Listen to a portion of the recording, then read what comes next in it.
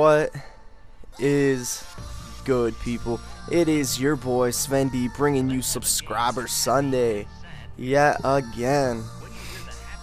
Got a nice amount of questions for today, so we're gonna hop right into this and get this party started.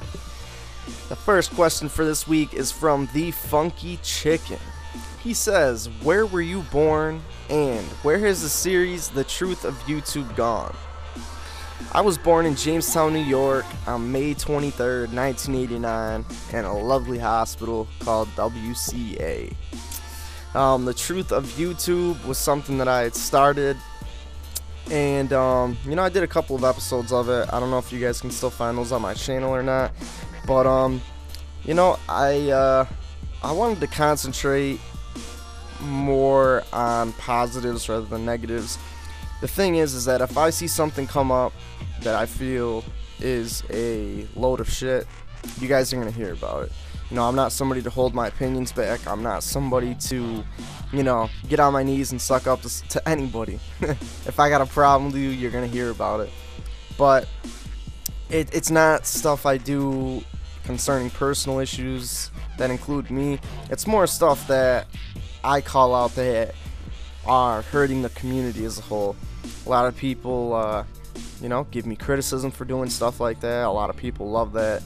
I actually have a video that's coming up probably later on today or tomorrow about some more YouTube shenanigans. So, like I said, if I think it's necessary to talk about, I will. If you guys have any suggestions or recommendations, if you hear about something that you want me to elaborate on that's going on within YouTube, just let me know. I'm always up to listen to stuff. But so that's where that's gone. The next one is from Video Begins 3, 2, 1. Goodness. Hey Sven, what were your grades like when you were in high school and college? My grades in high school, I was a C student. Well, up until high school, I was straight A student. Honor roll, merit roll, every single time. And when I got into high school, I just didn't try nearly half as hard as I could have. And my grades dropped significantly, dropped to, high 60s, low 70s. The passing grade in my school was 65, so that was the only thing I really cared about, was being above that number. I didn't care about trying my hardest, which is unfortunate, but in college I definitely stepped it up. I made president's list, dean's list, this list, that list. I really busted my ass in college and jumped up significantly. I went to mostly A's, couple of B's, stuff like that. So the next one is from 4EMM. What is your best account that the subscribers can play on, and are you annoyed by minors that play M-rated games? Either or. I have Sven D, Sven-D, I guess you could say. It's my primary account. Then I have another account, theeSvenD. Either of those. I haven't really been on PlayStation too much lately, but that's obviously, just a couple of days off of it was kind of nice. But I'll put both those accounts in the description. Am I annoyed by minors that play M-rated games? No. I'm annoyed by immature people that play M-rated games. I don't care if you're 13 years old or you're 23 or 33. If you're immature, I really just don't want anything to do with that. It's just annoying, and it's like you try to have fun with these games, and you get people that really just ruin it just having to listen to them. But thank goodness in a lot of these games there's mute buttons and stuff like that. But no, I don't care how old you are, how young you are. If you play M-rated games, I know Pyro 208. That dude's more mature than most people I know in their late 20s. And he's 12, he's just about 13 years old. So the next one is from iMusty.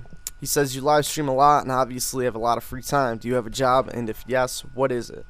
No, I don't. Actually, I stopped working in April, and I graduated with my bachelor's degree in May, I believe it was. Yeah, I graduated in May, 4 years of college done, and this summer has been a summer full of me busting my ass on YouTube and looking for jobs. It kind of sucks because in the area that I live in, there's really not a lot of opportunities for people my age. Not a lot going on as far as, good jobs for the degree that I have. It's really unfortunate, but it's a matter of being patient and sticking to it, which are two things that I've drastically improved in.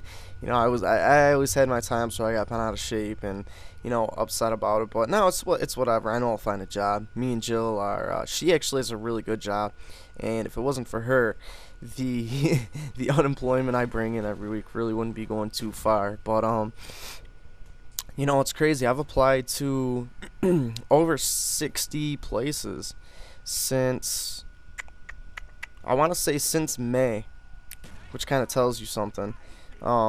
Up until now, too, every interview that I ever had, I always got the job. And I've had 2 interviews that I apparently haven't gotten the job from. So it was kind of surprising to me. But, like I said, I'm young. I'm only 22 years old.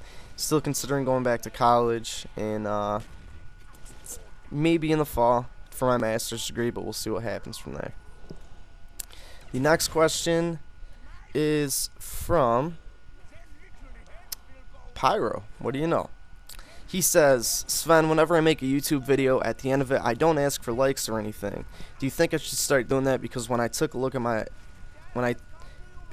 look at a video I posted and it has 40 views and only 1 like, sometimes it makes me mad. That's part of growing, Pyro. I mean, you can look at my videos. I think the most likes I have on a video is 200, which is nothing. It's really nothing at all. I think now I average anywhere from 20 to 50 likes a video. And I don't ask for them very seldomly. I think once in a while, say, hey, if you guys like the video, definitely give it a rating, whether good or bad.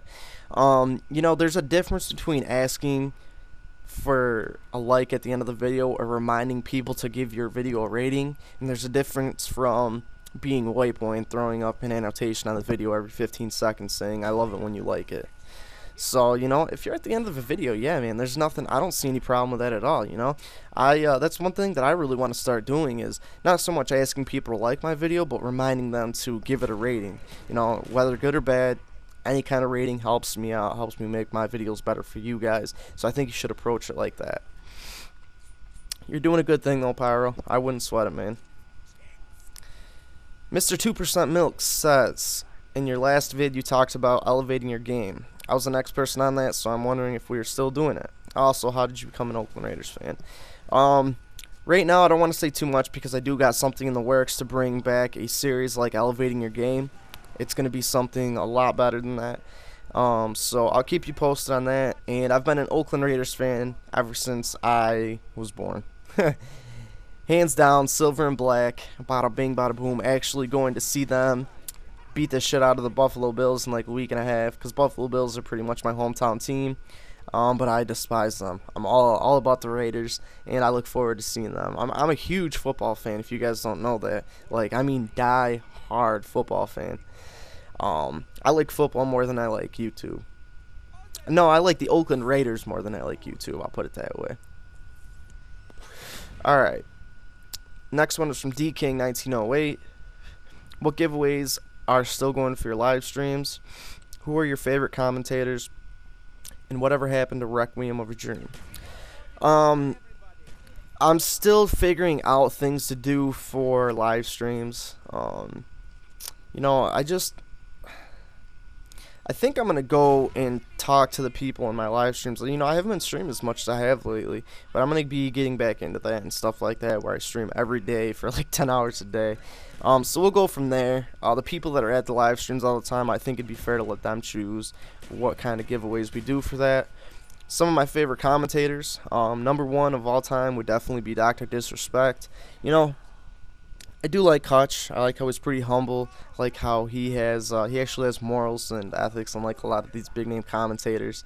I really don't watch too many people on YouTube anymore. I think a lot of the people I watch are you guys, my subscribers, and the little circle of people that I talk to on YouTube. So, Requiem of a Dream was a little test thing that I had an idea of for a long time ago, and me and Nappy Boy were talking way back when I did that video about doing something on a way bigger scale, and we actually brought it up like a week ago. So who knows? We'll see what happens with that. I think the ideas we have are great, and I think it'd be a pretty interesting thing to do. Next one is from Reggae Panda Vids. Alright. Favorite porn star. Name her or him. You know, I don't know, man. I'd have to think about that. You know, I guess I could say a hot celebrity that I talked about with Twit the other day. You know, I actually didn't. We were talking about hot celebrities the other day, and I didn't even mention or think to mention this girl until Twit brought her up. And I think her name's Mila Kunis, if that's how to pronounce it. The girl from that '70s show. Oh God, what I would do. Just don't tell Jillian. But I'll get back to you on that. Another notable, I'd say a notable mention would be Ron Jeremy. No, I'm just kidding, but I always joke around about that with people. The next one is from Ultimate Gamer 691. When did you get interested in becoming a commentator on YouTube, and who was your favorite NFL player of all time? I became interested in being a commentator on YouTube when I started watching videos on YouTube back in the summer of 2010. Actually, I would say it would be early 2010. You know, I started watching Gold Glove, Dr. Disrespect, you know, Hutch Anners, Wings of Redemption. Those guys were really the ones that I really got into YouTube watching. My favorite NFL player right now would probably be, this is a tough one. Right now in the NFL, you know, I really love Darren McFadden for the Oakland Raiders. Big fan. Richard Seymour for the Oakland Raiders. Actually, you know, Richard Seymour is probably my favorite player right now of all time. I would have to say Tim Brown, Ken Stabler. This is tough, man. You can notice they're all Raiders players, but you know, Howie Long. The list goes on and on, to be honest with you. So that is that. I think we have one or two more. Oh no, that was that. That's all the questions. So anyways, guys, I hope you guys enjoyed this video. It's a pretty long one. I apologize for that, but I'm glad that you guys sent me a lot of questions. All you got to do is send me a personal message titled Subscriber Sunday, and you guys can ask me whatever you want and as many questions as you would like. But until next time, people, it's your boy Sven D, and be expecting a video on a nice little, you know, a nice little situation that occurred recently in YouTube. I'll probably be putting that up later today or tomorrow. So until then, people, it's your boy Sven D.